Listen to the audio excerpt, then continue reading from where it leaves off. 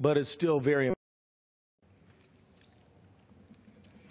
Mr. Speaker, I am profoundly saddened and angered by the murder of Berta Cáceres and Nelson Garcia, two leading environmental activists in the nation of Honduras. These two murders were less than 2 weeks apart, and this is an ongoing challenge that must be addressed immediately.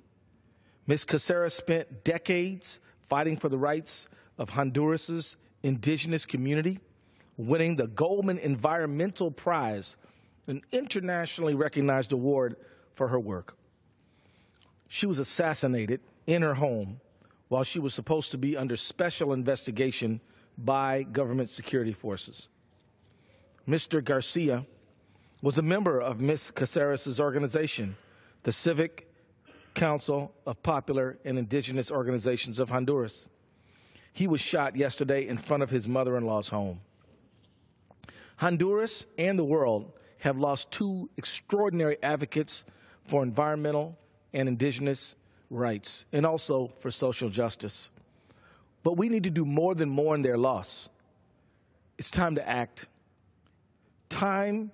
It's time to suspend assistance to the Honduran security forces.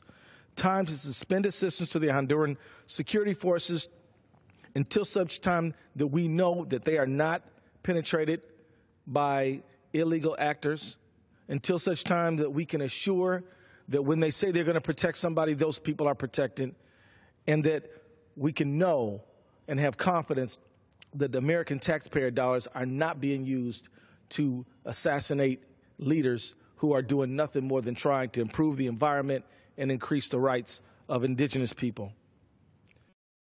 Assassinations fit into a pattern of attacks against Honduran activists since the 2009 military coup.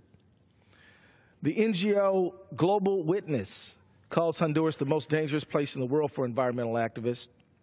More than 100 environmental activists have been killed in the last 5 years there. Many activists and community leaders remain at risk, and we must do everything in our power to stop this violence and harassment in Honduras. Please rest in peace, Berta Cáceres and Nelson Garcia.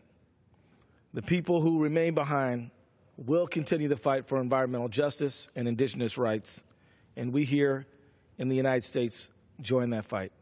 I yield back.